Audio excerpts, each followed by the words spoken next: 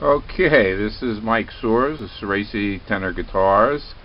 This is a 8-string Les Paul model. This is a full acoustic. There's no tone bar, there's no bass bar in there. It's braced like a mandolin would be, or an old vintage arch top underneath the top. This has a what we call a linden top, which is a special spruce plywood, which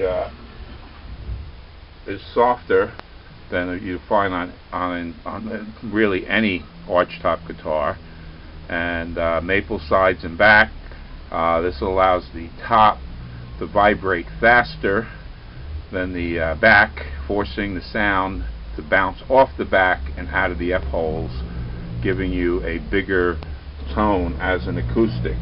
Just to give you an idea, unamplified, nice big tone for a small body. The body is the same size as a standard Les Paul. Will fit in a standard Les Paul case. Come around here, we have a custom tail that we make out of 2 different tails. It's a standard casino, and then we use a 12-string Les Paul stop bridge and convert that into an 8-string. We have a tune-o-matic bridge on here, which is adjustable, and we reset all the spacing on the strings, so you get a nice intonation out of it. This has a humbucker pickup, just the one, but this is not a standard humbucker or a standard mini humbucker. This is what we call a fat humbucker. I have these custom made. They're just made for me. I don't think you can get them anywhere else, but it's a nice, little bigger than a standard mini. Has a great electric tone, which we'll show you in a minute. Tortoise pickguard. We found these darker amber tuning knobs that go with the tortoise. We've been looking around for some nice tortoise knobs. We haven't found anything yet, but as you can see on the top, this has a 4-ply binding with a nice tortoise shell on the outside. This is in a matte finish. The back is a single tortoise, all brown on the back and sides. We have a special size on the neck joint cover, properly fitted.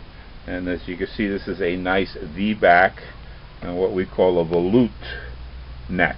It's about a 1/4 inch deeper than a standard neck, and has more strength for a thinner neck on a tenor. This was basically copied from a 1930s Gibson neck on this. It's about the same specs. We have mandolin tuners, this is mandocello tuners on this, a little heavy duty than a mandolin tuner. Nice chrome buttons. They're not the less expensive ones with the plastic buttons that tend to break away after about a year of use. We have the chrome eyelet on here. Okay, we use a larger button for the strap, so the strap doesn't come off. Also, your F-holes are bound, just like the top, with the in the tortoise shell. We have the square markers on the neck, and the side of the neck is also in the tortoise. And we have our head here. The head is also in a 4-ply with tortoise on the outside, 2-way truss rod, bone nut. This is I forget the name of it. This is that new substitute for rosewood on the fingerboard. It's a little harder than rosewood, but it makes a very nice fingerboard. We don't use the we tried the ebony out for a while, but the ebony that's available today is much more brittle than the older ebony. It's not as soapy and tends to shrink and crack, so we went with the rosewood. It is a bolt-on neck, And again, as an acoustic.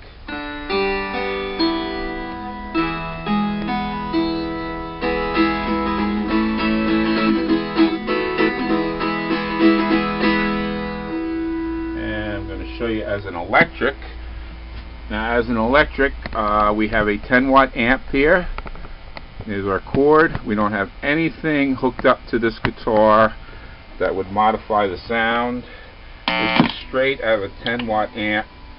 Nice, no buzzing, nice clean tone.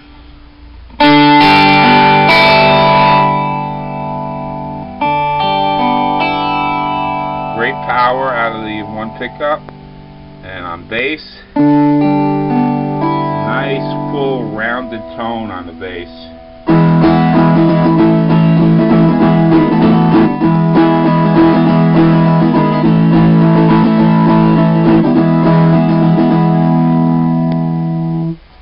And again with the treble up. This